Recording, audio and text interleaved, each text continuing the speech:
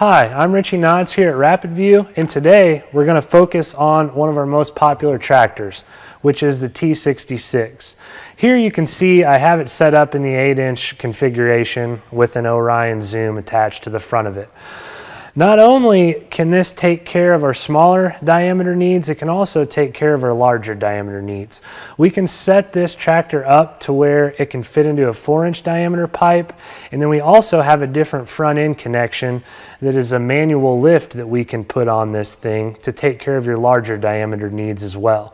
So it's a very modular tractor that we can take care of your small diameter needs with and your large diameter needs with. At Rapid View, we use an all brass body. Normally, if I would ask the question, what is your tractor body made out of? The answer is going to be aluminum or other lightweight materials.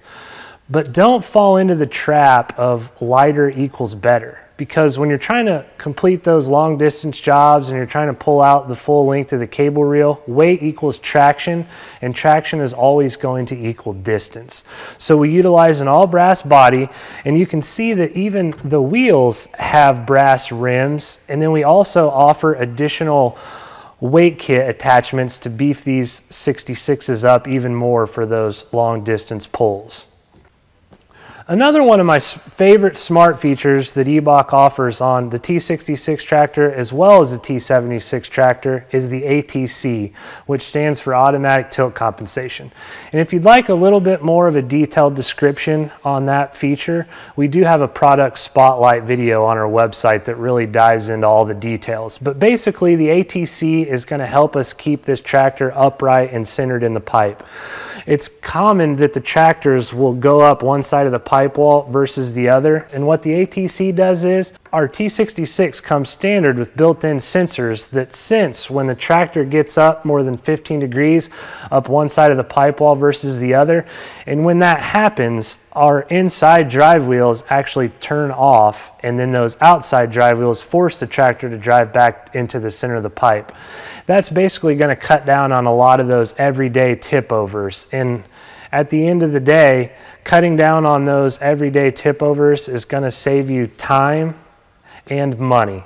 A lot of times you're going to hear about how people might use nitrogen or CO2. Here at Rapid View, we just use a regular air pump and we use free air. So this is going to save you money in the long run.